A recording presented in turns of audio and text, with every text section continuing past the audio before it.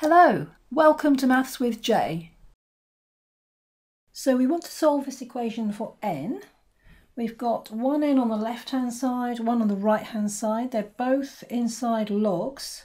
The logs are all to the same base 5. So what we're going to try and do here is write both sides as log to base 5 of something. So we want to use our laws of logs to do that.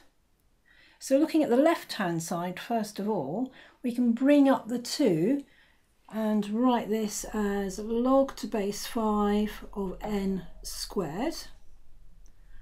So that's the left hand side sorted out.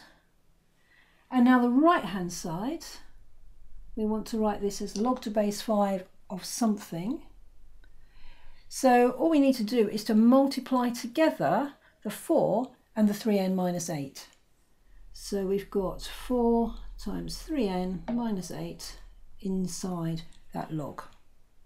So now we can get rid of the logs, because if log of n squared is a log of 4 times 3n minus 8, then n squared is equal to 4 times 3n minus 8. So that's the hard bit done.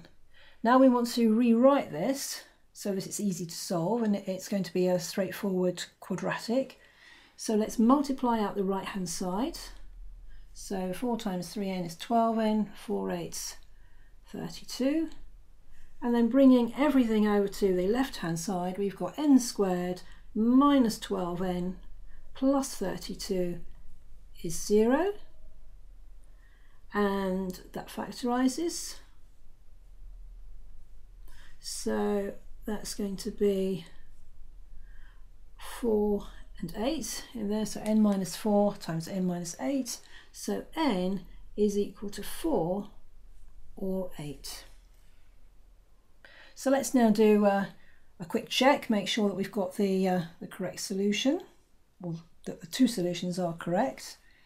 So let's check first of all n equals 4.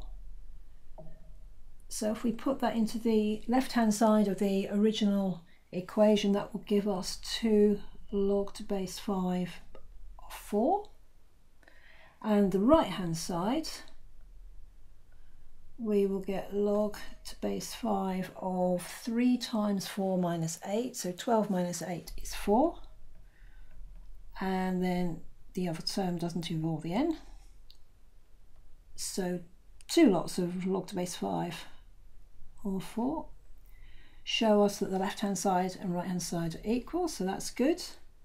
And let's now check n equals 8, and the left hand side is going to be 2 log to base 5 of 8, and the right hand side log to base 5 of 3 times 8 minus 8, so that's going to be 24 minus 8 is 16, and then plus log to base 5 of 4.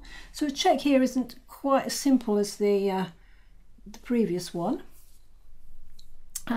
We could solve this, we could simplify this by multiplying together the 16 and the 4, so that gives us 64.